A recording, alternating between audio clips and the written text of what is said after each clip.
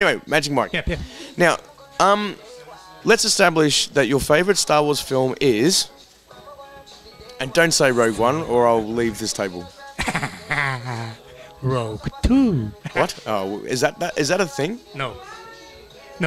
But if there is Rogue 1, there have to be Rogue 2. You know, when you come from a role-playing game society, and there is Rogue 1, then you will be Rogue 2. Look who just have a look over your shoulder. Oh. Indeed. So Remco, the Flying Dutchman has arrived with the double lightsaber, which is the most wonderful object. What double?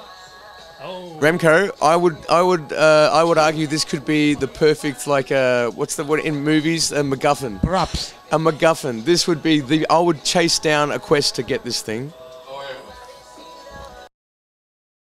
What have you discussed, first of all?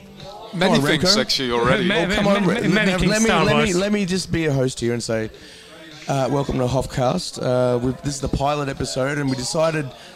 It's a maiden voyage. Would you agree that we are three comedians?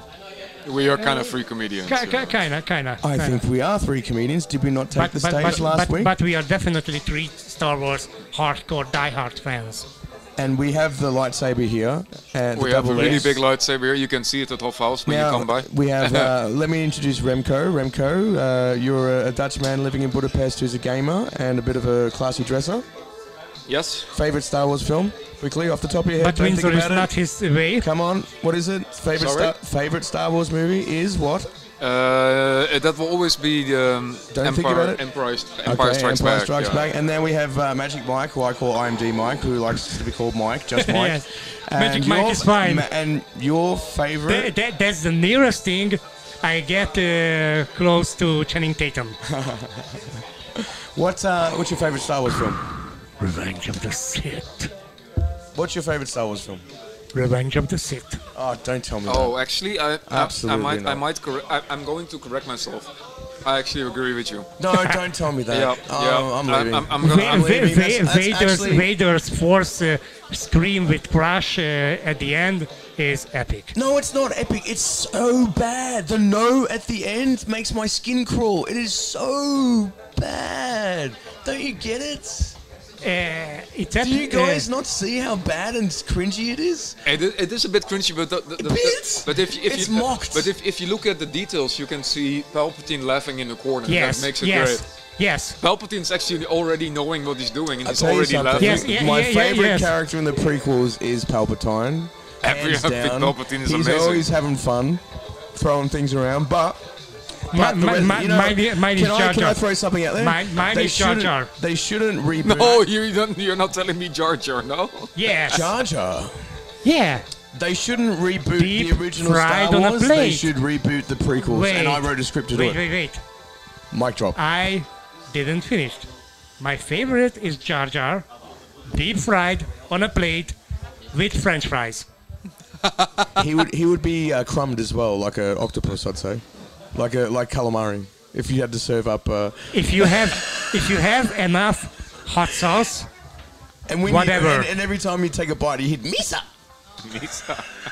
Misa wanna drink and Misa wanna fight. You know that people hated Jar Jar Binks so much that they actually put him back in the second movie. I will be the greatest supplier of hot sauce to Naboo. Question: was he even in the third film?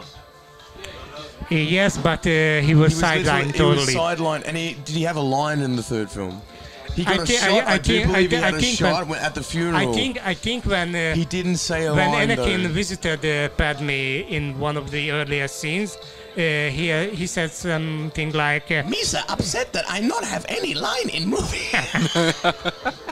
You know what would be the best thing? Darth Jar Jar. That would be this theory about that would be hard. It was Palpatine will somehow Darth Jar Jar. That would be the real emperor. Darth Jar becomes Sith Lord. Yeah? No, honestly, let's go back on topic. Should they reboot the original or not? Should they reboot the original Star Wars? So you mean the original movies? Episode A New Hope, Empire Strikes Back, Last Jedi. Should they start from scratch? You mean Return of the Jedi? everything? Should they start from scratch, put everything under the Disney era, still be Disney, but reboot them?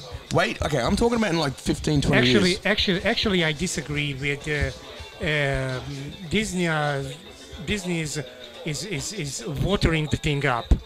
They what? Watering it up. Watering it up? Yeah. What do you mean by that?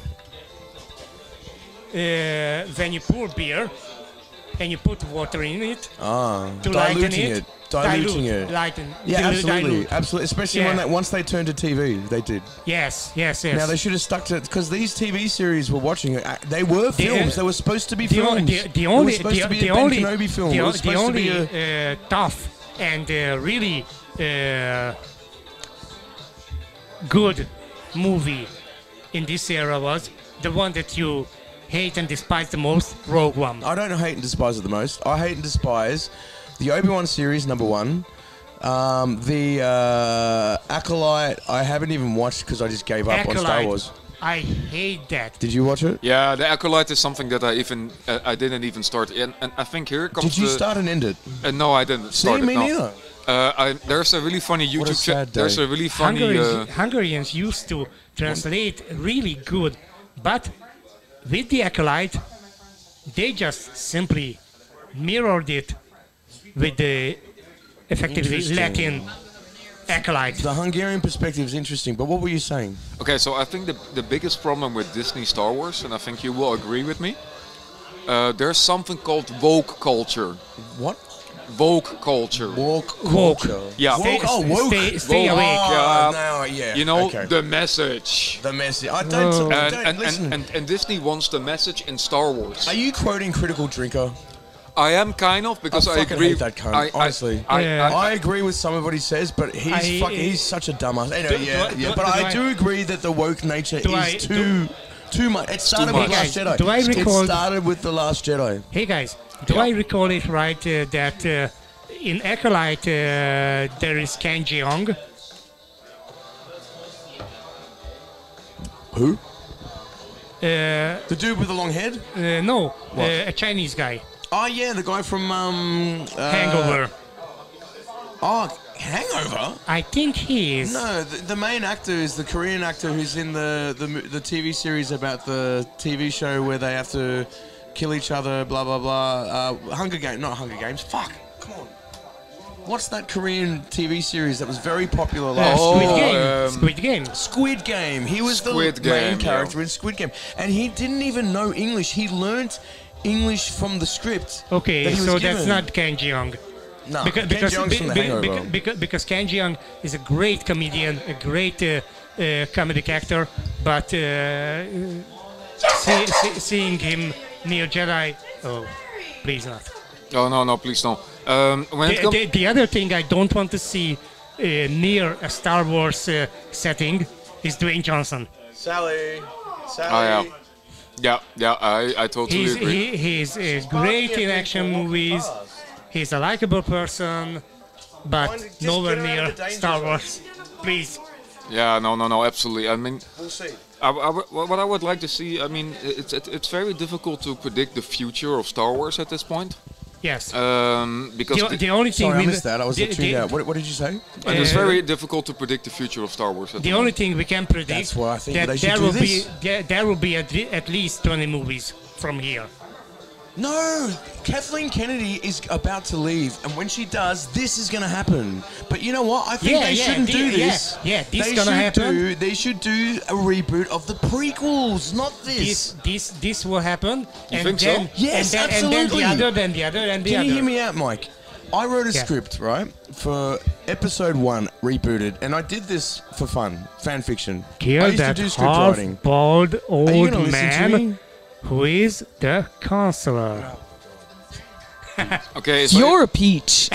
So if we do, okay, so let's get. Can I explain my idea? Indeed. Yeah. Now, go for it. I want your opinion on it. So the first film opens up with a scene where a very stealthy Sith, basically, kind of like, you know, the opening scene in Dark Knight Rises. Yeah. With Bane. Yes. Oh, darn that kind of scene in space with a Sith Lord working alone who looks female. female. Yes. Now, that's my problem. Stop and hear me out for a second. Within comic books, this is not a woke thing. I'm not making this a woke thing. Hear me out now. So good female Sith characters. Basically, Padme's character should have been a Sith Lord. That's why not? my prequel. That's what my prequel idea is. Because Anakin falls in love with the apprentice, not the Sith Lord, the apprentice of Palpatine, which is this Padme character who wears a helmet the whole time. You know it's a girl, but you don't know their face.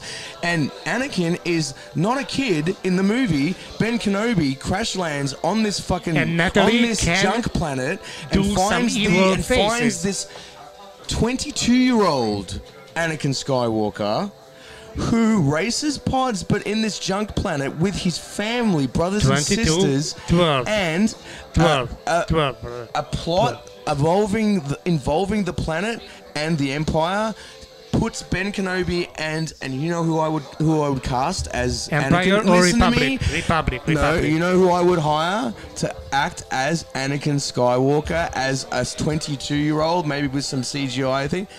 Liam fucking Neeson.